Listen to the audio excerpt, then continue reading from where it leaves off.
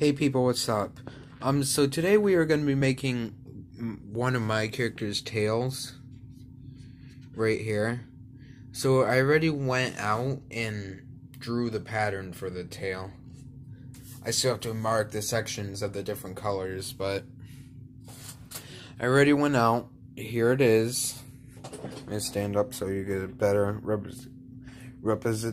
blah. You know what I mean. Yeah, that's like a basic tail shape. Well, for that, at least. It's the best I could do. At least drawing my own pattern. I'm using blue, red, and orange fur, which I have down here.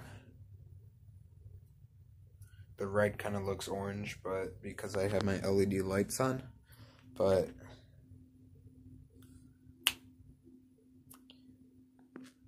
yeah. I'm going to stop you here and show you when I have both sides done. I lied, I'm back. So I marked up all the individual sections. Like, blue's going to be most of it. Then red, then orange for the rest.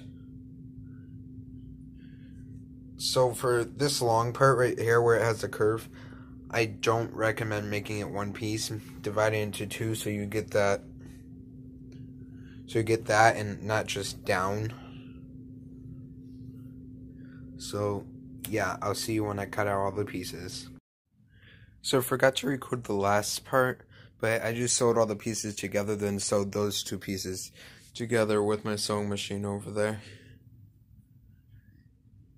And then I'll show you when it's stuffed. And the tail is done. Please like, subscribe for more content like this. Like I said, I'll be like making paws and other things, maybe a full body. That might be coming up. I have a lot of fur. But yeah, please subscribe, leave a like. Goodbye.